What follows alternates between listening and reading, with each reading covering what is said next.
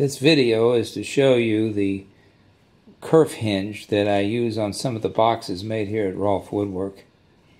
This piece of wood has a slot here, a very thin slot, and that's where one of the sides of the hinge is inserted. Now, the barrel of the hinge is on the outside position, and this being the inside position of the box. A lid would have two slots, as you see here, and to clear the spring steel load on the hinge that holds the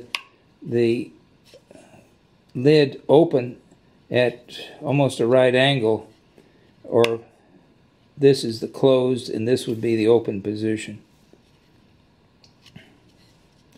Now, I use this horizontal boring machine with a square chisel in there to allow for the clearance in the slot area, and it's an asymmetrical position that allows this spring hinge part to house in there and move. Without this additional square chisel hole, I wouldn't be able to insert the kerf hinge all the way. So it's just another phase of it.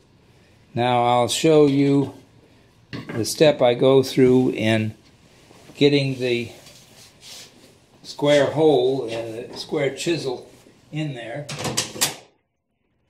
Turn on the electricity to this machine.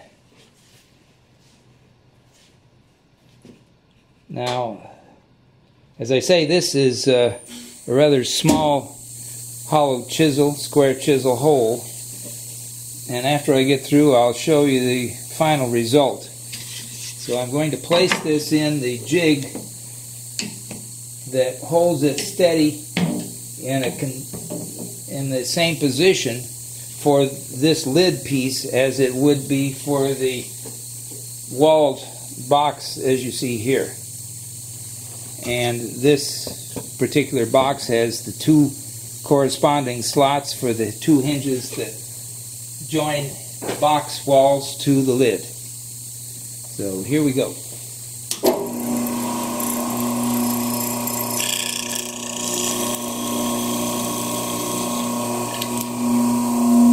So this would be the right hand side square hole. And correspondingly, I would put the walled portion of the box with an allowance for the different height up against this imaginary planar setting and put the square holes in there. So we'll pull this out of here and then you'll see what I've done. There they are.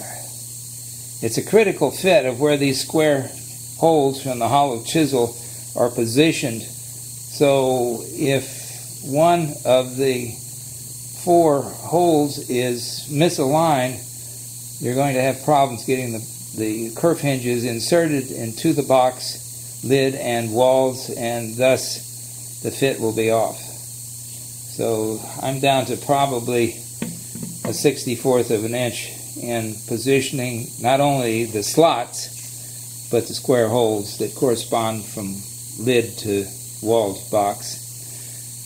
So that's it. Thanks for watching. Bye-bye.